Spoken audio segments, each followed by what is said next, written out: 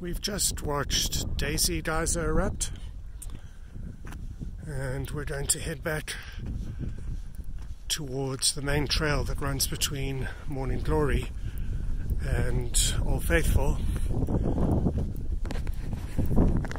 We came in on this trail. We hiked up from the Grand Loop Road, but while we're up here, we're going to be heading off to check out the main system.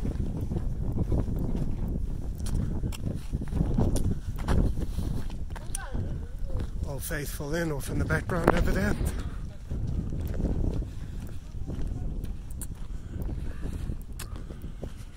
And on that trail ahead of us, if you turn right, you would head up in the general direction of the buildings at Old Faithful, and if you turn left, as we're going to do, you'll make your way down towards Morning Glory.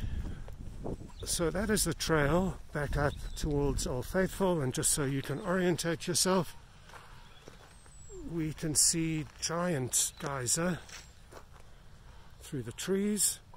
Very distinctive geyser. Really only is maybe half a geyser at the moment.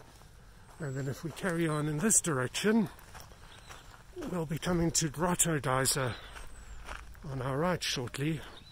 That's where you can see all that steam. Here we are passing Grotto. And if you head off in that direction, that's towards the so-called Geyser Hill. Geyser Hill is where Grand Geyser particularly is, but also Vent and Turban, amongst others, Spasmodic Geyser. And this is Grotto again. Cone Geyser. The cone is formed out of sinter, and sinter in this part of Yellowstone gets brought up from underground at the rate of about an inch every 100 years or so, so 2.5 centimeters. So if we estimate that that is, say, 6 feet tall, say 72 inches, that makes it approximately 7,200 years old. That's just a guess, and it's a fun way to do things. It's not necessarily that accurate.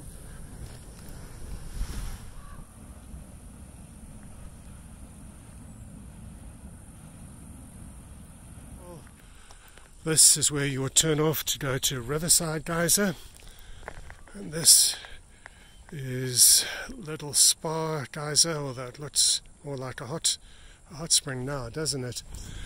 This started off as a beautiful sunny day, and now the weather has turned a bit, unfortunately.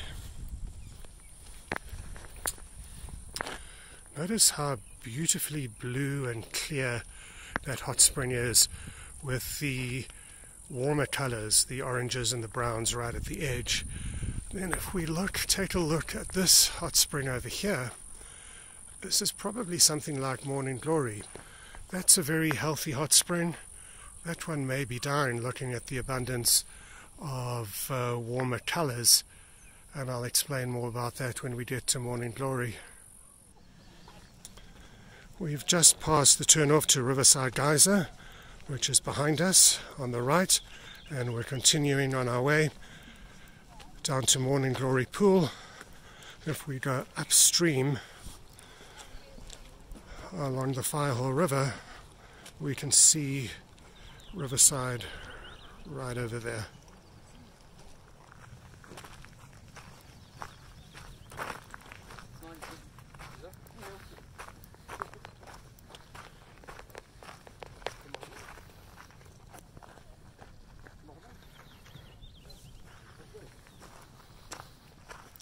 And we're getting pretty close to Morning Glory.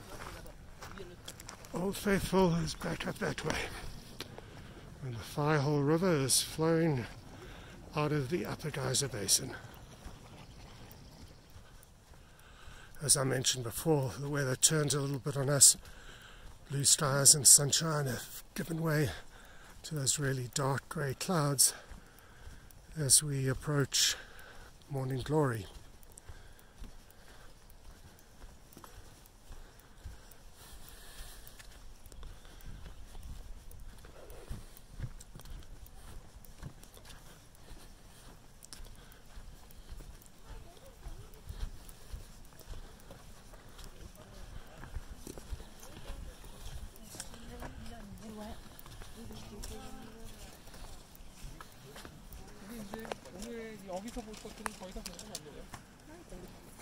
Morning glory is really an amazing colour, isn't it?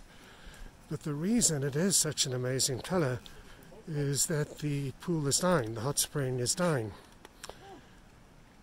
What happens is, when a pool is very, very hot, like some of those very blue ones that I've shown you, there's very few organisms that can live in there. There's a few what's called thermophiles, which are basically heat-loving bacteria, which can survive in there.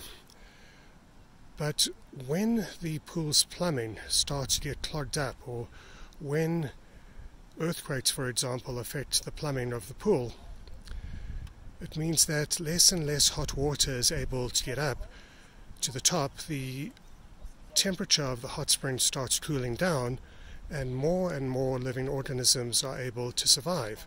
So when you see a pool that has all these brilliant colors, unfortunately, it does mean that it is dying. The really healthy pools are the ones that are more of that vivid blue color, or very, very clear.